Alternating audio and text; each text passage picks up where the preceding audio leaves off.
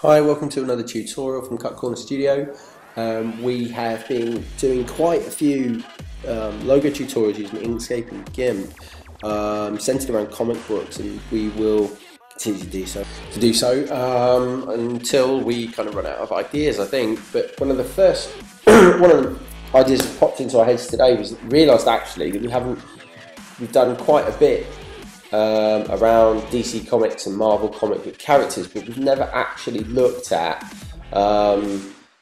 generating the actual Marvel Studios logo and actually how you go about doing that until we did a quick case study on the Thor Ragnarok logo, and when we actually found out and discovered what font typographies are actually used and what typographies are actually used for the logo. So we went about going, right, well let's actually generate a tutorial using Inkscape to create the Marvel logo, which is what this one is going to be about. And from looking at what we've done so far, this is a really easy tutorial, and it's actually the steps to achieve what you're looking at the moment on our desktop is surprisingly easy. So we're just going to run through the process very quickly, but first and foremost what you'll need to be aware of is what will be in the file that you'll download from our site. Just incidentally, you can find, if you found our video on YouTube, then obviously we will place a link in the description under the video as to where the article is, or where the post on our site is. But just to let you know, when you go to our site, cutcorner.co.uk, and hit news, the tips and tutorials are all found here. If you don't find the logo tutorial you're looking for, because this video has been posted ages ago, then the best place to go to find it will be, say for example, just type the title or keyword based around the tutorial in here, and it will bring back the results. So just to let you know where you're going to find your bits and pieces. In the file, what you will find is a final version of what you're aiming towards, the source file that we created, the GIMP file that we've also created, and a shareable comic book strip image that we found on Google that is been uploaded with and marked as reusable with modification, which is exactly what we're going to do. We're actually going to modify this image so that it appears to be sat in the background of the Marvel logo, a little bit like the new intro that you see through all the movies. Anyway, right, so we've been talking for about 2.5 to 3 minutes here, so we really want to get right into it because it is dead quick. So first and foremost, what you do, and things that you need to be aware of, is when you go into your document, go to File and Document Properties, and we've set our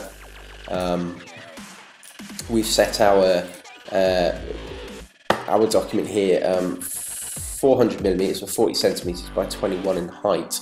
But we've also, one of the things that you need to be aware of is the color of the background, which is actually the Marvel red, which is F11E22FF, and we will need that very shortly. So all I'm going to do is right click and copy it, because you will need to do that.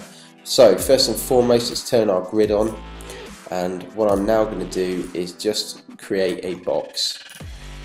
It is 480 by 240, I'm quite happy with that, and I'm going to set a stroke of white around it.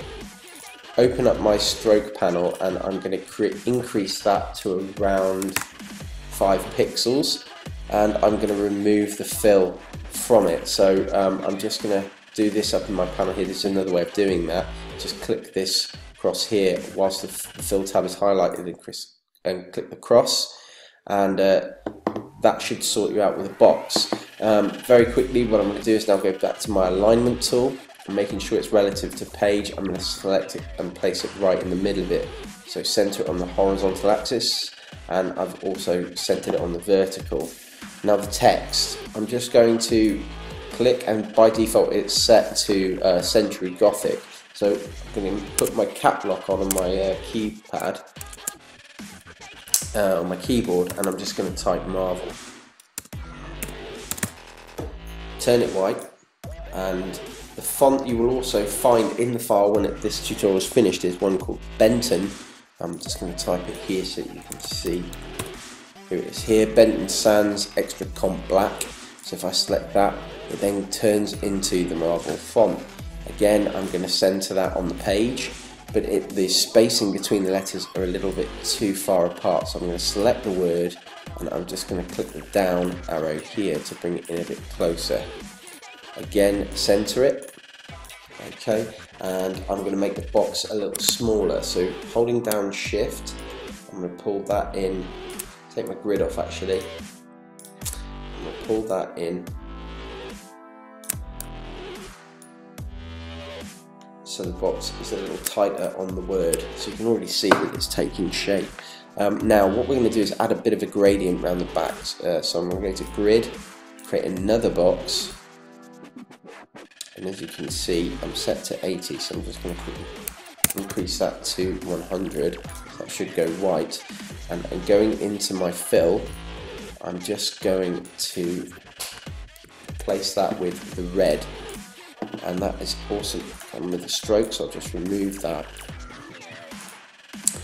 I'm going into my gradient tool down here. I'm going to click that once, ensure that the radial gradient is selected, and I'm going to pull down to the bottom of the page.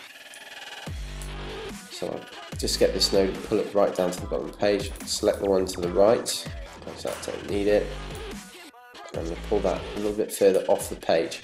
Ensuring that this right node is selected, I'm just going to make it a darker red, which adds that kind of shadow in the back. Now we can't see the logo, I'm just going to go Object, lower to bottom, and the logo is there. Now if I take the grid off, Object and Group, the two elements, and I'm just going to put a shadow on it as well.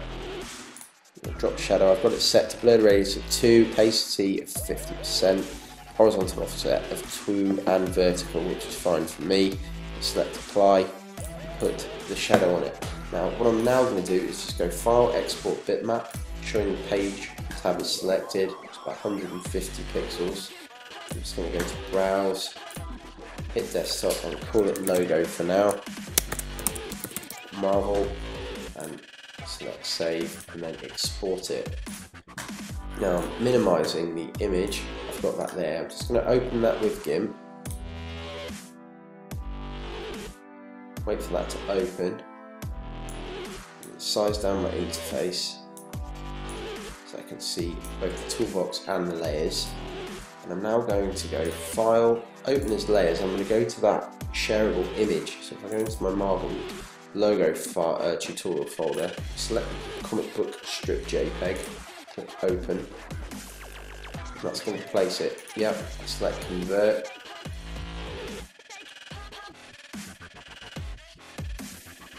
place it right over the top of the logo. Now if I go to my mode here, which is set to normal by default, I'm just going to choose Overlay, and there it is. I have actually forgotten to place the studio section underneath it, so I'm going to quickly revert back. Absent-mindedly done that, so I'm going to go quickly back to the studio section and add the studios in. So if I go to and write with my cap lock on Studios, and all I'm looking for as a font is Copperplate, which should be already installed on your computer. There it is there.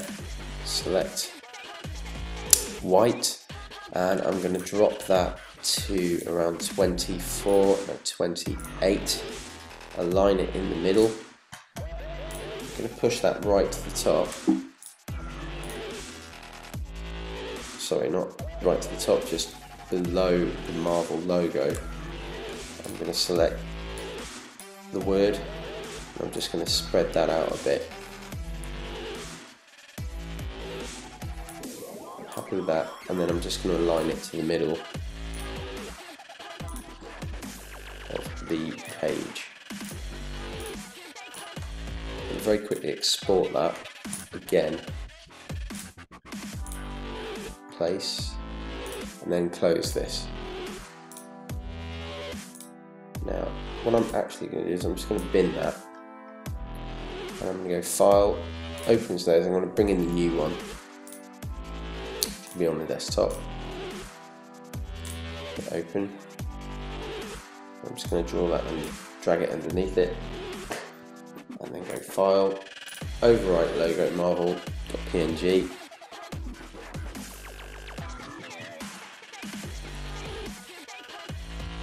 Wait for that to overwrite.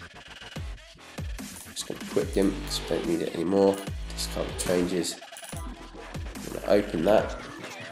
We have a Marvel Studios logo. Thanks for watching, and if you enjoyed this video and found it useful, please don't forget to subscribe to the channel, and also if you're on the site, then please subscribe to our blog so that you get all the new updates as they come in. Thank you.